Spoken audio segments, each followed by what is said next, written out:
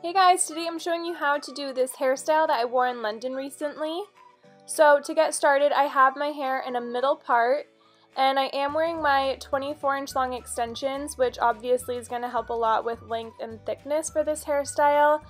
If you have thin hair like I do, then I definitely recommend getting some extensions for this style because you do kind of need a lot of hair.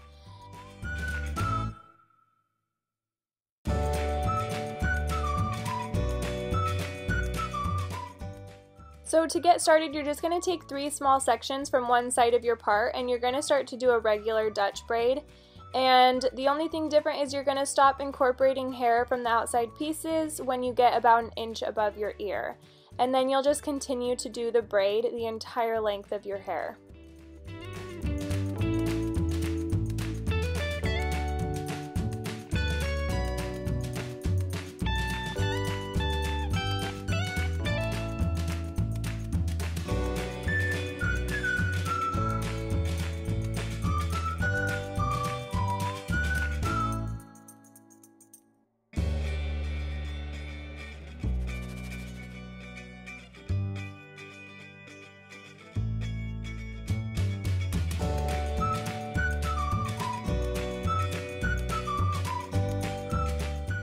When I get about halfway done with my braid, I like to start pulling it apart and then finish the rest of my braid and then pull the bottom half apart after.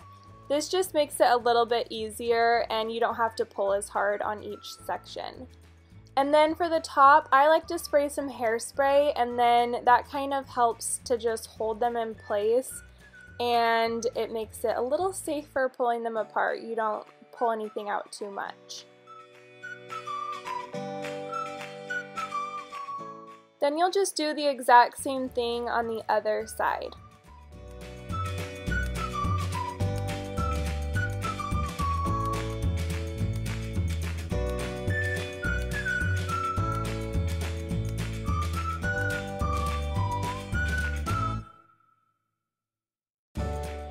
Now for the back, you're just going to take your hair and you're going to split it into 2 sections. So you're just going to kind of cut it in half. And then for the bottom section, you can just pull that to one side so it's out of your way. And we're going to be doing a fishtail. So we're starting the fishtail in back. You're just obviously going to take one piece and pull it over to the other side and keep doing that with each side until you get about 3 inches down, and then you can pull it to this side and finish so that your arms aren't dying, because I can never do a full fishtail with my arms back there.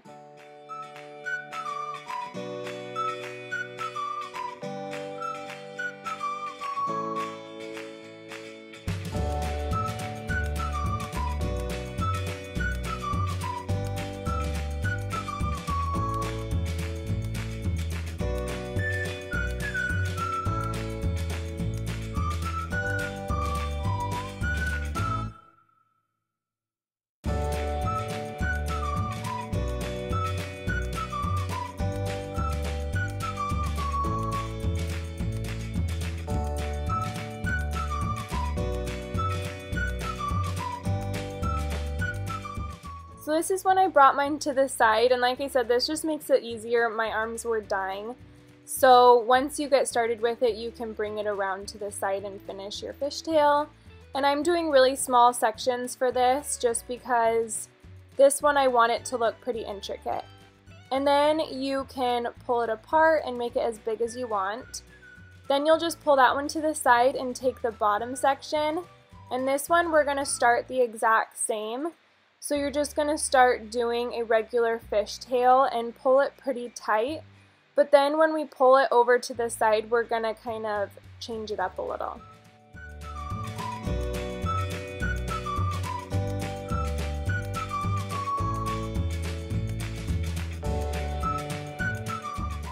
Once you've gone a couple inches down doing a tight fishtail, you can bring it to the side, and we're just going to take big sections and pull them over. It'll basically turn into a 3-strand braid just because it does if you use too big of sections with a fishtail. So essentially you're just doing a really loose braid, And then we're going to pull this one apart a ton. The reason we do the tight fishtail is just to hold it in place on up top. Otherwise it just gets too loose and it starts to look weird.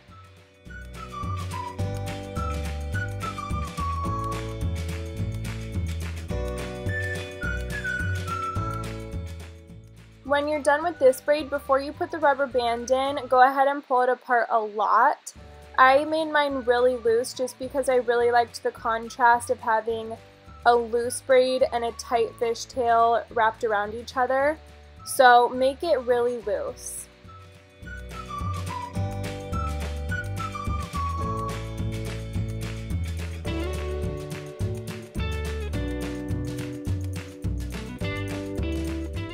Then you're going to go in back and you're just going to twist these braids around each other. And you can just roughly twist them, and then you're going to secure it with a rubber band at the bottom. And then we can go through and kind of tweak it and bobby pin it in place to make it just how we want it to be. So as you can see, I went and checked in the mirror and I didn't like how this piece was sticking out, so I'm just pulling that underneath and I'll pin it in place. And then I didn't have a mirror when I was doing this, so I didn't realize that that made another weird loop. So after this next part, I went and fixed that, but you guys will have a mirror so you can look at it and just make sure it's exactly how you want it, and you'll just secure your bobby pins underneath the braid and no one will ever see them. And then with the two braids, you're just going to pin them in place on the back of your head.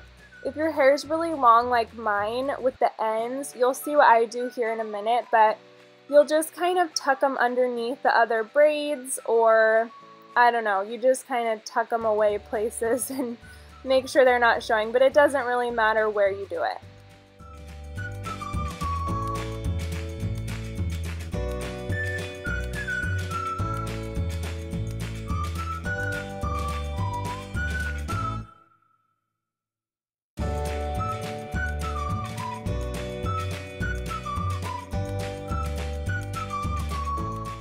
So then I went in and just twisted my braid more and bobby pinned it in place.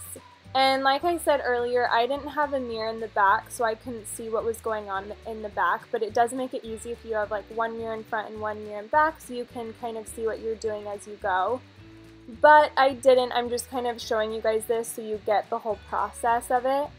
But after that, you are pretty much done. This is the hairstyle. I did wear a headpiece, and mine was from Zara, and so I just clipped that in front, but you can see my two little gems on it, I guess you could say, fell off when we were traveling.